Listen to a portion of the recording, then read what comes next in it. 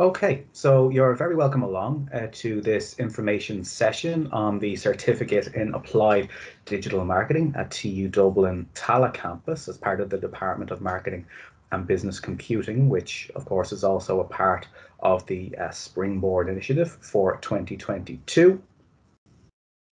So let me just start by introducing myself. My name is Dean Creevy. I'm a lecturer in marketing in the Department of Marketing and Business Computing at TU Dublin Tala. I helped co-write the BA in digital marketing, from which this certificate is actually born from. So I'm very familiar with the program itself, and I'm also a lecturer on several of the modules across the 3/4 years of the BA degree. So I will be more than happy to give you a little bit of a tour around not only the technological university itself, but also around the programs virtually, of course, chatting through some of the finer details of the program, running through the module list, going through some information about the timetable if you were to register with us, what you could expect in terms of delivery and in terms of content and things like that. So the agenda is shouldn't take more than sort of 20-25 minutes or so. I'll start with a little brief bit of information just about TU Dublin, and then we'll go into more detail about the programs and the timetable before rounding off with some general FAQ, some of the most sort of common questions that particularly in the last couple of years since the pandemic began have arisen in terms of delivery of content, in terms of assessments and all of that kind of thing. And then I'll stop the recording, and then I will open the floor then to any questions from the floor. So just to give you a very sort of brief overview of the Technological University Dublin, it was born out of the merger of 3 institutes of technology, that being IT Tala, IT Blanchardstown and Dublin Institute of Technology, DIT. Those 3 campuses all merged together to form one technological university, which was enacted in January, New Year's Day 2019, and became Ireland's first technological university, but of course not the only TU that we have since the birth of the Munster Technological University at the beginning of this year. So where we are housed within the Technological University is within the Tala campus, and then specifically within the School of Business and Humanities, and then we are there in the Department of Marketing and Business Computing. So just to go through some sort of names and familiar faces that you will get to know should you be joining us in the coming academic year. Our head of department, Adrian Payne, would be basically the head of everything that would happen within this department. So he will be the head across our suite of programs, which includes not only the digital marketing cert, but also other degrees in marketing and advertising. And then at a more sort of a university level, we have on the left-hand side here, Dr. Damien Roach, who is the head of the School of Business. So then he would be in charge of all of the departments within that School of Business. We have the campus principal, Thomas Stone, who oversees all operations in Tala campus. And then on the right-hand side, we have Professor David Fitzpatrick, who is the president of the Technological University Dublin. So he oversees everything, and his offices are over in Grange Gorman in the brand new campus that is continuously in development and constantly adding things, which should be well up and running very, very soon. So a fantastic purpose-built campus out there on the north side of the city. Okay, so that is just a very sort of brief overview about the TU. So specifically moving in to our own suite of programs. So we have 5 programs which run at night in the Department of Marketing.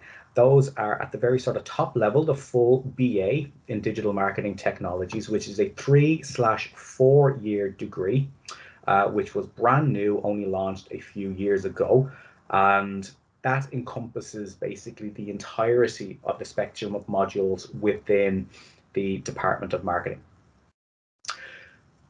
From that, we also have 3 smaller certificates, and the one highlighted in yellow is the one which we are going to discuss this evening, which is the Certificate in Applied Digital Marketing, which is a 1-year level 7 minor award. So you might obviously notice the other two certificates, which are here in digital marketing and in social media marketing, and you'll notice that they are level 6 SPAs, or special purpose awards.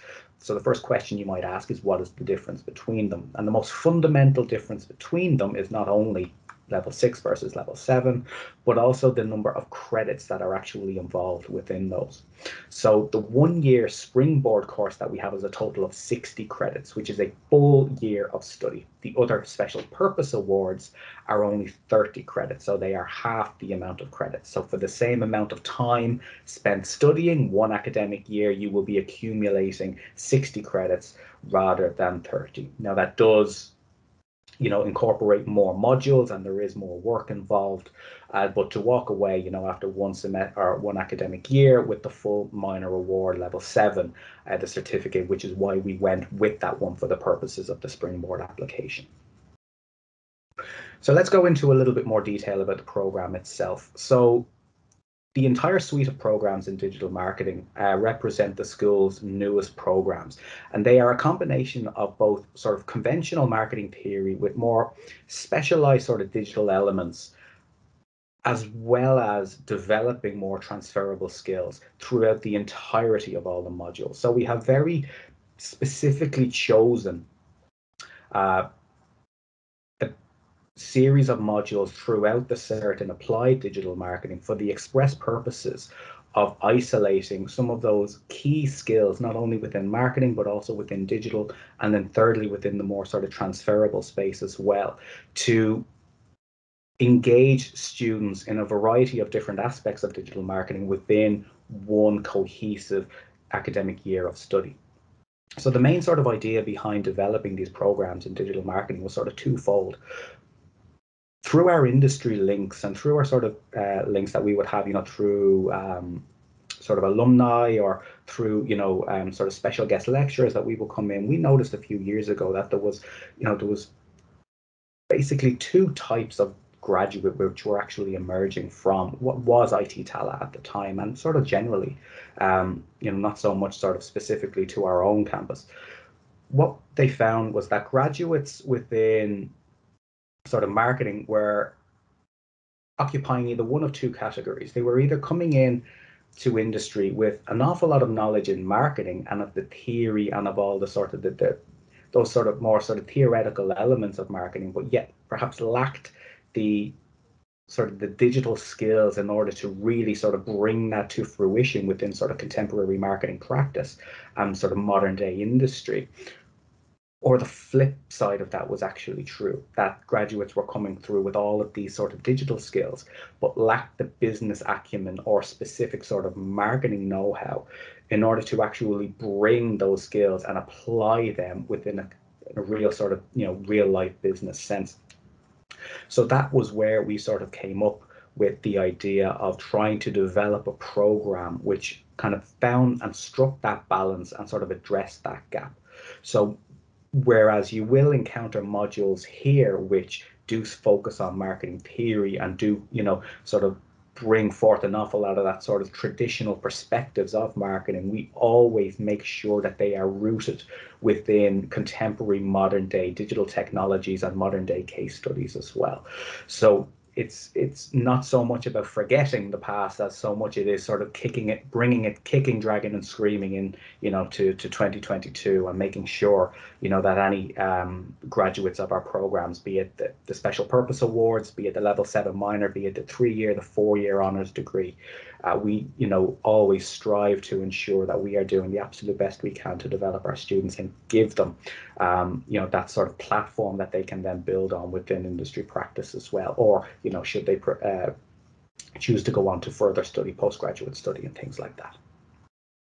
In terms of the modules themselves, they comprise of both 100% CA, continuous assessment modules, and also some exam elements. And now there's no hard and fast rule about this. Your lecturers will advise you on which of the modules are 100% CA and which ones contain an exam. So when they are 100% CA stands for continuous assessments, and those, as the name would imply, assessments that are carried out on a continuous basis across semester. So you might, for example, have, let's say, weekly assignments, which could be worth, let's say, 5% or 10% each, or you may have maybe, a sort of a large group project, which could be worth 40 or 50% or things of that nature. In those exam modules, at the end of each semester, there will be an exam. The actual weighting of the exam can change module to module. Some exams could be worth 40%, some could be worth 60%. Again, there are no hard and fast rules about this, but you will be advised which modules carry which assessment weighting. They will be made abundantly clear at all stages. There will never be any sort of ambiguity regarding that. But just to make sure, just to sort of take note that even if you are studying, let's say, 6 modules per semester, that does not mean that you will have 6 exams at the end of that semester. There may be a couple of 100% CA elements in there, just to, I suppose, ensure that there is sort of an accumulation of that sort of grading and that sort of work as you are moving through, rather than just sort of backloading everything to one bunch of big exams at the end of the semester. So the CERT itself is a year-long program which blends together first, second, and third year modules from the full BA program. All right.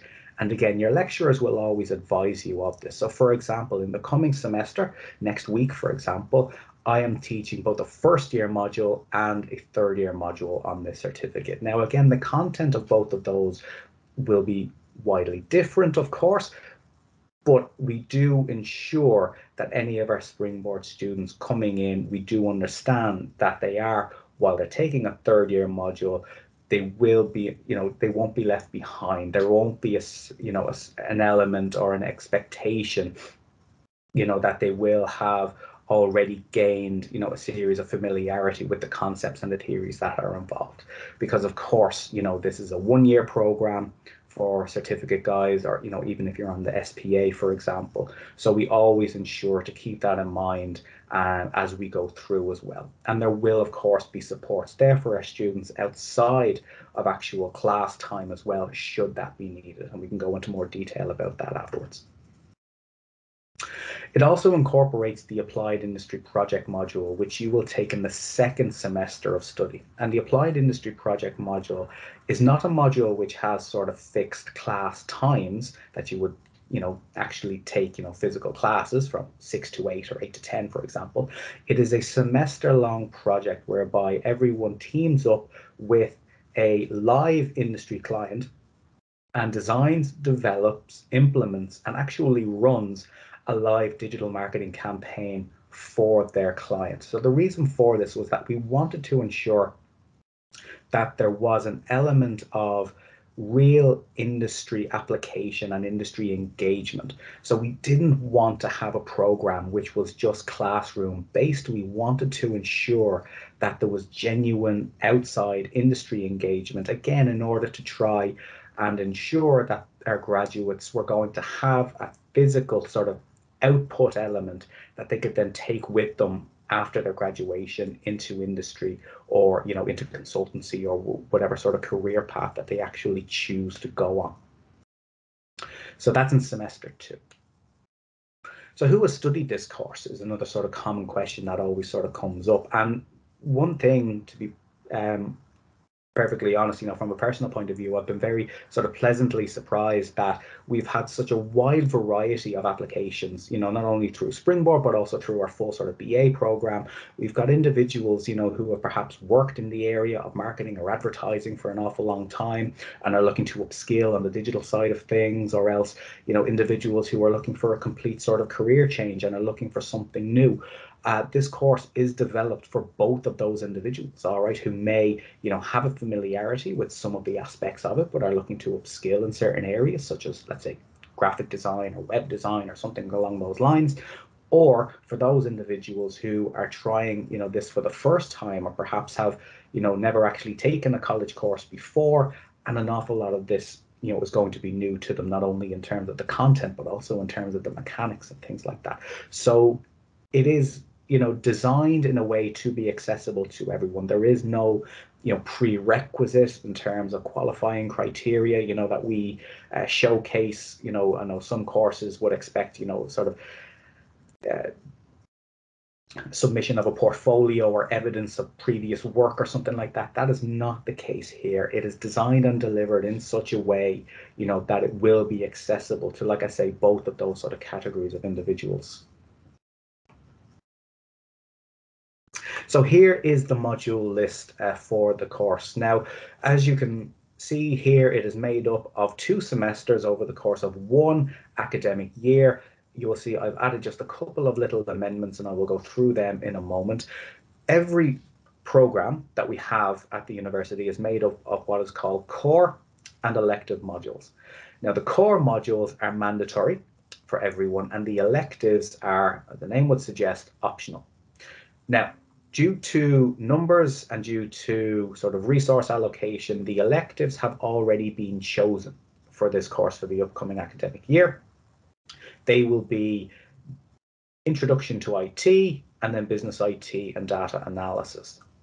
Now, semester 1 obviously runs in semester 1, that is in the winter time, all right, on the traditional academic calendar. Because this is a special running of this cert, all students here that register with us in January will take semester 2 first. They will do the reverse, okay? Now, first question is that a disadvantage? No, it is not.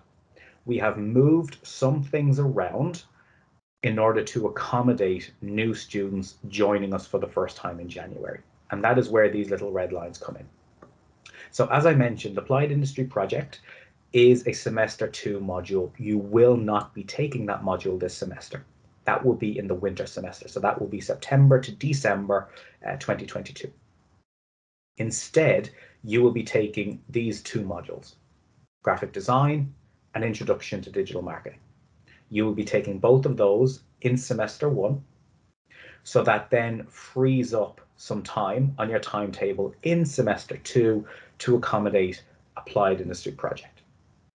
And that is how it will work. So you will take introduction to digital marketing and graphic design in semester 1, followed by Applied Industry Project / placement in semester 2. Other than that, the timetable will run as normal. So it will be web and app design, introduction to digital, graphic design, marketing technology landscape, social media marketing, and business IT and intro to data analysis in your semester 1. Then in your semester 2, you'll be taking introduction to marketing theory, data analytics and visualization, applied global digital marketing, introduction to IT, apps and social media, as well as the capstone Applied Industry Project module. So there is a little bit of moving around of the timetable, nothing much, but what that essentially boils down to in terms of what your timetable will look like for semester 1 is as follows. You will have classes on Tuesdays, Wednesdays, and kind of on Thursdays. I'll go into this in a second. Tuesdays, 6 to 8, will be business IT and data analysis with Eleni and Fardos. And then you will have marketing technology landscape, or MarTech, with me, my colleague Jenna, from 8 to 10. These classes will be delivered online through Teams, very similar to this format that we're actually in now.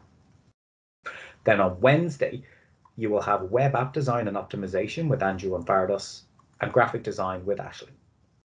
Now, there is a possibility that these modules will run 4 hours, 6 to 10 every second week. We have utilized this format in the past and it has been very successful. Because of the nature and the practical nature of these modules, it sometimes works better that they will be 4 hours. So, for example, 6 to 10 on the Wednesday of the first week, you could have web and app design and optimization. And then 6 to 10 on Wednesday of the second week, you will have graphic design with Ashley. I will have final confirmation of that later this week, but I would anticipate that that would be the case.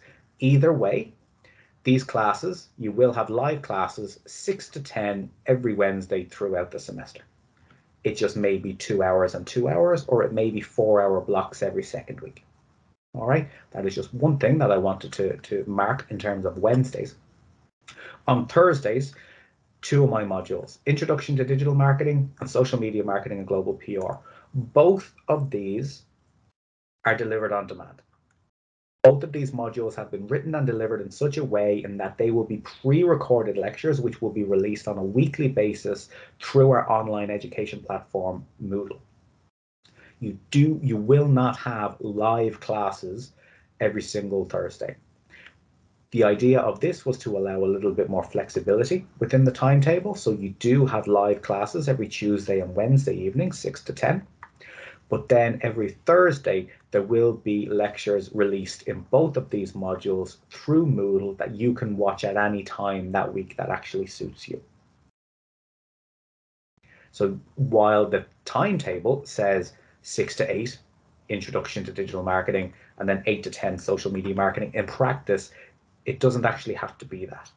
They will be released on a Thursday. So if you wanted to keep to this timetable, you could absolutely do that. That is completely your prerogative. But if you wanted to maybe have a night off on a Thursday, watch on a Friday, or maybe hold off till the weekend, you can absolutely do that. So those will be available on demand. Tuesdays and Wednesdays will be live online, and then Thursdays will be on demand, also online. Happy to answer any questions regarding timetables if you have those. So how does module delivery online actually work? So we utilize Microsoft Teams alongside, as I already mentioned, Moodle, our online education platform. Tutorials will be made available to all new registrants to familiarize yourself with Moodle. Moodle is a very sort of intuitive platform. It can sometimes look a little bit more daunting than it is, but it isn't anything to be sort of scared of. It is a really sort of handy way for students and lecturers to converse with each other and to distribute content, material, case studies, assessments, feedback, and to keep in contact. When it comes to actual live lectures, of course, this is where we utilize Microsoft 365 platforms such as Teams, and then OneDrive as well for sort of sharing files and then sort of collaborating on different things as well. So Microsoft Teams will be the central sort of tool used for live lectures. The links to those Microsoft Teams lectures will be made available through Moodle or through your lecturer. So we will ensure that you have access to that link, obviously well in advance of the actual class starting time, just to ensure that everyone is up to speed and that no one is sort of left behind. We will, of course, make sure that those links are distributed well in time. Will classes be recorded? Every lecturer is different. Okay, the university does not have a policy on recording lectures, as in it is not a university policy to actually record lectures. However, every lecturer is different. Okay, every lecturer is different. I do make recordings of my lectures available for the evening programs, but again, that is not to say that another lecturer, wouldn't have the same policy. So again, it is not a given across the board that lecture recordings will be made available. However, if you are going to miss a class, or you are going that you won't be available one specific evening, for example, always best to just reach out in advance, if at all possible, just to let the lecturer know when they can maybe flag with you what's going to be covered in that particular lecture session that evening, so that maybe you can catch up in your own time as well. So support is always available, okay, regardless of the module format. So for example, in both of my pre-recorded lectures, there will be opportunities for you to reach out and to set up, sort of one-to-one calls with me, most likely maybe on those sort of Thursday evening slots where I know, you guys are timetabled for that specific slot with me for Introduction to Digital Marketing, for example. So if you ever have any sort of queries or any questions, or would like some support on the CA or anything like that, that's why we allocate those hours in the timetable as well, just to make, treat them as open office hours, so that you can set up meetings. Again, your lecturers will go into more detail on the practicalities of that, of setting up those meetings. Okay, so just some general FAQ before we wrap up the information session. As I said, if you do miss a lecture due to, travel, well, again, hopefully we're, really heading toward the end game now in terms of travel restrictions, or if you have holiday plans or anything like that, you're going to be traveling, you won't be able to attend the lecture. Best thing to do is just to reach out to us and let us know, and we'll be able to point you in the direction of the module material that will be covered in that particular session. Will any lectures be held on site? Not this semester, not in this program. Okay, not in this program. This program will be held completely online this semester. There may be the opportunity for some optional on-site tutorial sessions throughout the semester. Those haven't been confirmed yet, but there may be an opportunity for that. But anything on site will be made optional. Rather than mandatory. All right, so this will be for this semester, they will be online only.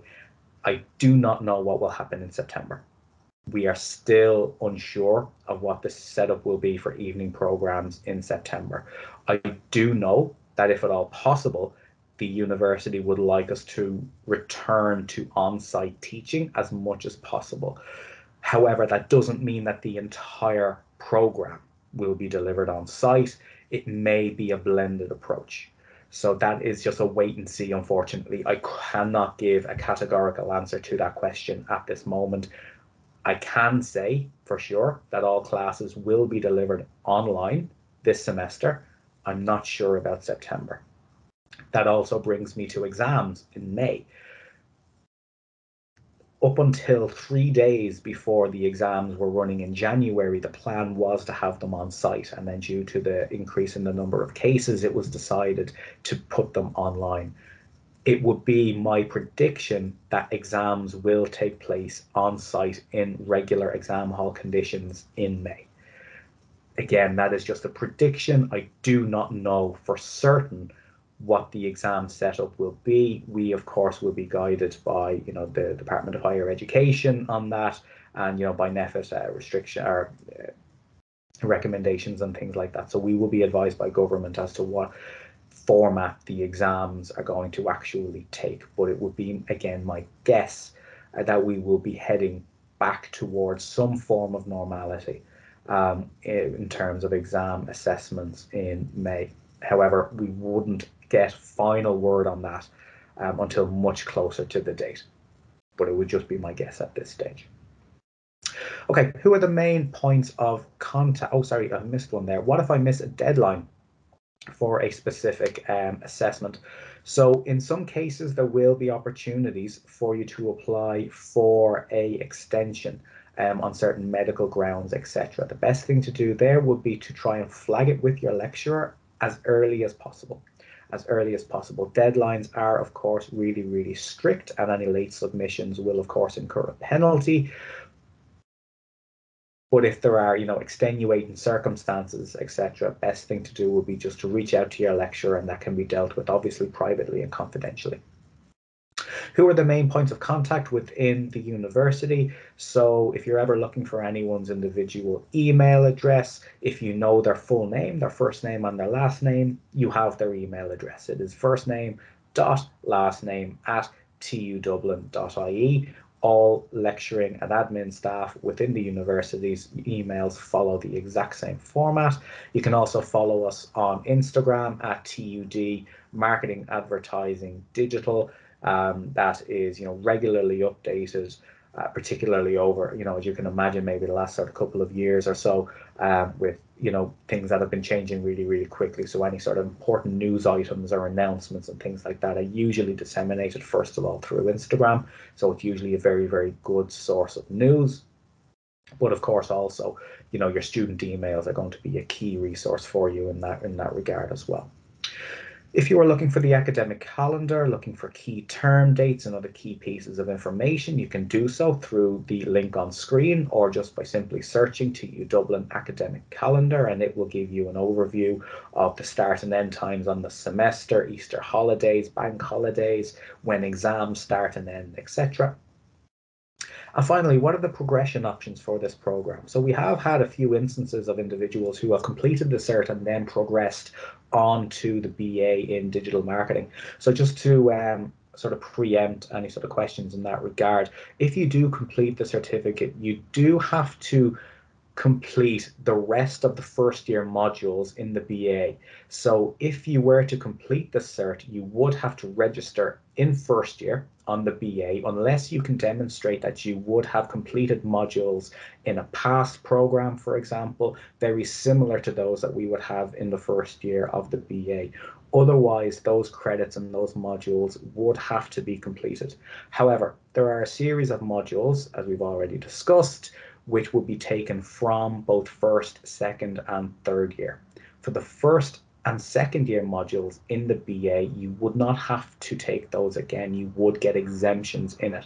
So while you would have to start from first year in the BA, you would have a more sort of truncated first couple of years of study. You wouldn't have to complete the full suite of modules. So you may only be studying maybe 1 or 2 nights a week for the first couple of years, but you would still have to accumulate those credits in order to qualify to move from first to second, from second to third year, etc.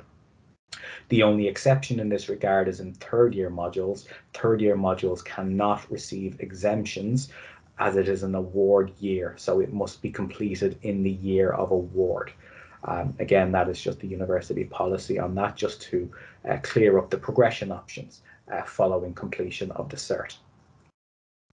Thank you very much. That brings to an end the information section of the session. I am more than happy now to open up the floor to any sort of questions that you may have, and thanks a million for listening.